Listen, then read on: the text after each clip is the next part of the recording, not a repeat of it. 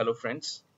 So hi, this is Mayank Kulshrestha, and sorry guys for not making the videos in the series for a long time, since I was facing some issues with my health, and even about the content also, it was not ready, so it took some time for me to prepare the content, and now I'm ready with the next set of lectures. So this one will be having let me just start with the slideshow.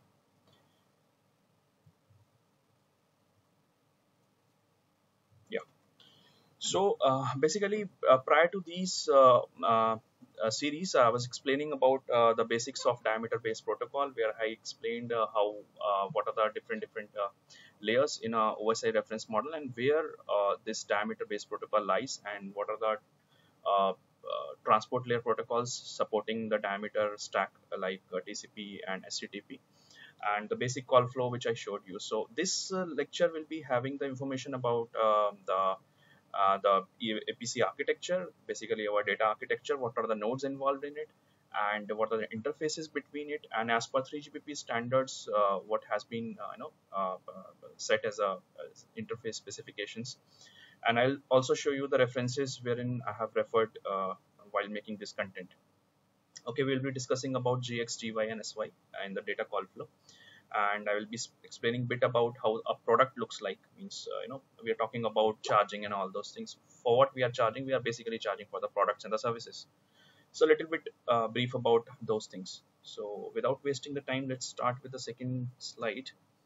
So okay, so this is all how I showed you in the last few lectures, like how the diameter stack looks like we have MAC layer, then IP layer, then SCTP and TCP supporting the transport layer, and then at the top is the application layer where our diameter protocol lies on. And I even explained you about the radius protocol, which was the predecessor of the diameter protocol.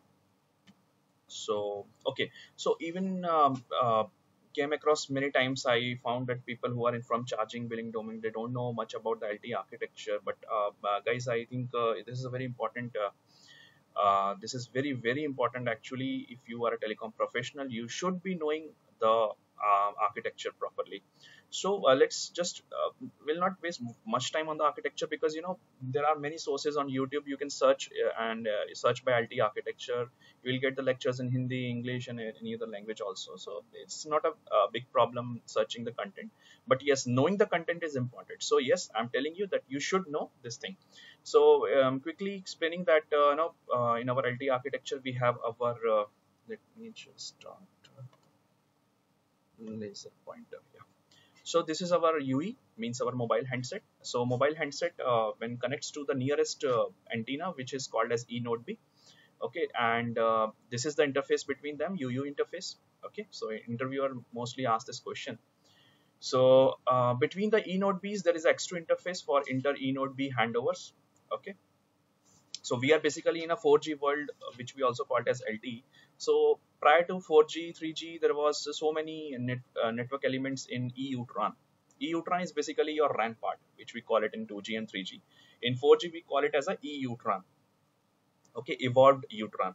Okay, Universal Terrestrial Radio Access Network. Okay, so but now in 4G, we don't have those kind of extra elements in the network architecture. So we have just E node Bs, and E node Bs are very smart. They manage the inter handovers very easily.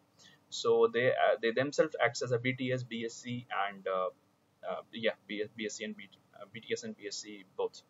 Okay, so you just want to know, as a billing charging engineer, you must just should know about the nodes and the interfaces between them. And then starting from EUTRAN towards EPC, which is the heart of the telecom architecture, which is enhanced packet core. So enhanced packet core is consisting of multiple network elements like MME, mobility management entity, HSS, the home location register, which is similar to 3G HLR. Then we have PCRF, we have OCS. OCS is not mentioned here, but it's a part of APC core.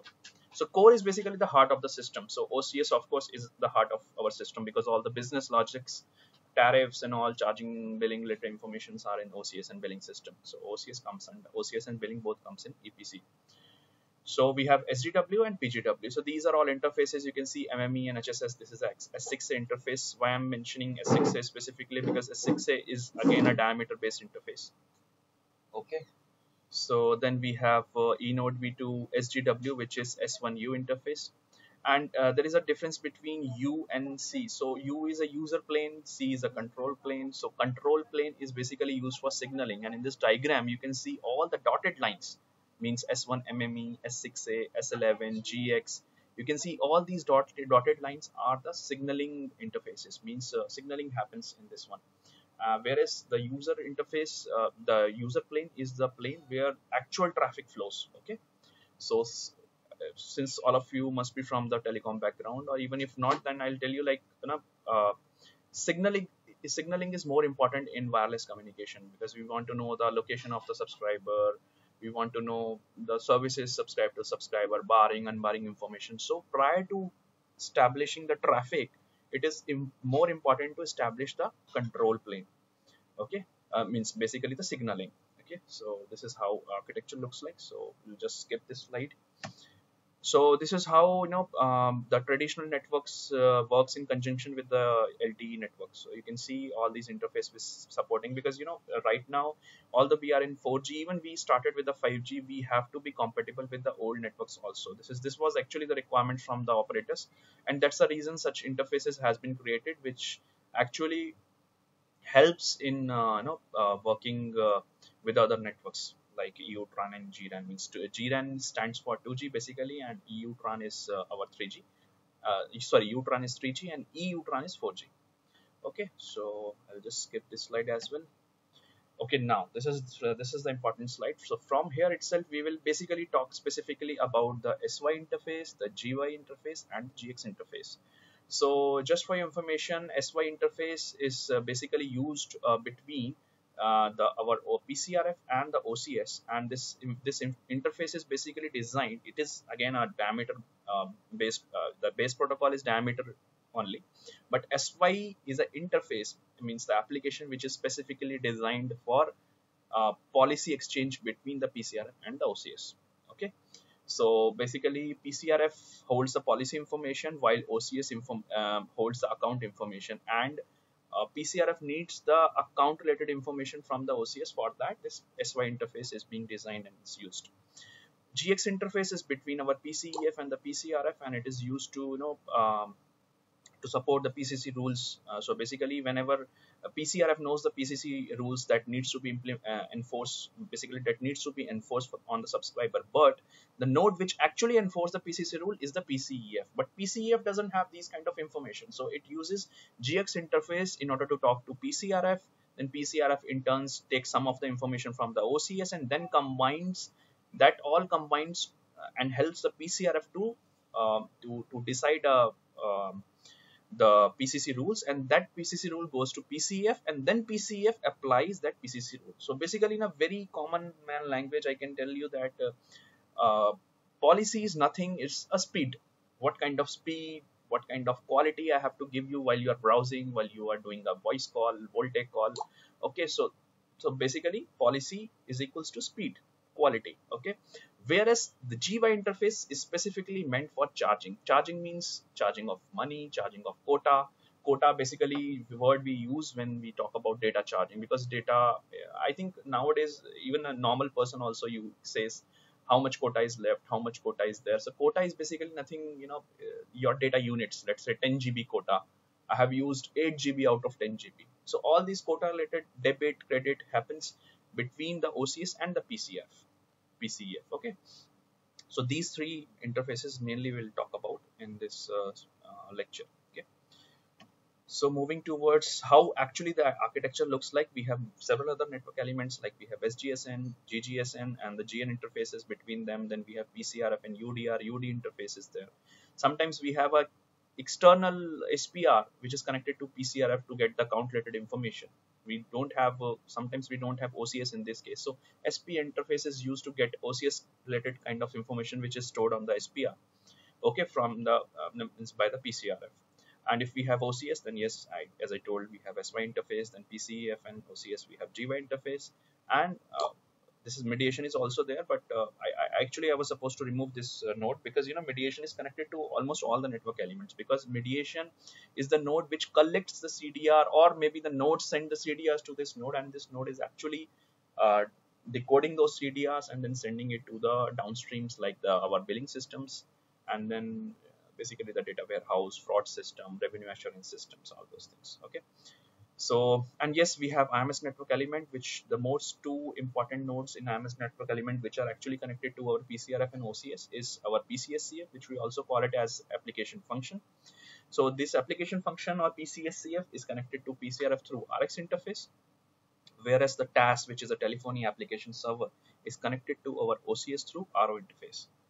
Okay, so this is how this is my own diagram which I've created, just to I don't want to mess things, because if I go to 3GPP documentation, it's a very big network and diagram, and you will be confused, although it is also not that much simplified. It is also messy. That's the reason in the previous slide I showed you this diagram. This is because we will be mainly talking about this interfaces and call flows. So let's move. So again, I have just given a refresher about the last things which we discussed. We discussed about what is diameter, what is LTE, AAA, PCRF, HSS. So let's skip this slide as well. So okay, so all of you be knowing about the PCF. PCF basically stands for Post Policy and Charging Enforcement Function. So friends, basically PCEF is the actual node which is in charge of allowing or disallowing the traffic towards subscriber or not. Okay, but in this modern world, we cannot put every functionality on PCF. Okay, we can't put the functionality of OCS inside PCF and PCRF also inside PCEF, and then just have one box in the network. No, this is not good. So that's the reason every box have different functionality. So PCEF is the actual node which is responsible for enforcing the policy. But in order to know what policy to be enforced on the subscriber, PCEF has to contact the PCRF, and PCRF also have the rules. But for knowing the rule status of each and every policy counter, PCRF has to contact OCS, and OCS will give the counter statuses, because OCS has the count information of the subscriber, which is dynamic and the real time. And this is how these different network elements are contacting each other and getting information from each other. But all of them purpose is that to give the real-time information, real-time charging, real-time policy control, all those things. Why we call it real-time? Because within a fraction of seconds we are doing all those things. Okay, systems are doing all those things. And yes, PCEF generates the CDRs. I'll also show you how CDR looks like. A very small look I'll show you after this slide. So, and OCS you all guys know very well. So OCS is a very integral, means very important part of a BSS domain. BSS means the business support subsystem, which is actually responsible for money related information, quota related information, what packages, bundles subscribers are having, what is the quota left on the subscriber profile. So subscribers are actually provisioned on OCS, and all the account related details of the subscribers resides in the OCS. Okay, so let's start with, okay, yeah. So prior moving towards the call flow and all those things, I just want to show you a glimpse of what is actually the product, because whatever we are talking right now is related to charging some data offers and all those things, quota, APN, all those things. But what is it actually? What is the thing which we are which is attached to the subscriber, and subscriber is, due to that thing, subscriber is using these services. So there are two things, product and services. So these terms are interchangeably used in sometimes by different organizations or operators. So don't confuse in it, but just try to grasp the conceptual information about what is product. So product is basically a logical or maybe a physical entity which can be sold out by a end customer to the end customer by the operator. So we generally go to the store, or Airtel store or any other operator store, and we say, okay, I want to buy a mobile phone, I want to buy a SIM cards, and I want to have some services like voice, data, something like that. So you can see all this information which I've written here: mobile phone, internet connection, voice call, VPN, video on demand, digital TV connection. So all these are the products. Few of them are physical products, few of them are virtual products. Virtual means, see, voice call connection. Have you seen voice call connection? No. it is inside your SIM card, how SIM card connects to your BTS, then you make a call. It is all virtual, you can't see it. Okay, so physical and logical entity both are present in a product. Okay, and now a product, okay, of course I'm giving you a product, I'm giving you a service, and I will charge you. Okay guys, actually there is a limitation, I can record only 15 minutes video, so I have to reduce this video. I'm just stopping here, we'll continue on the next lecture.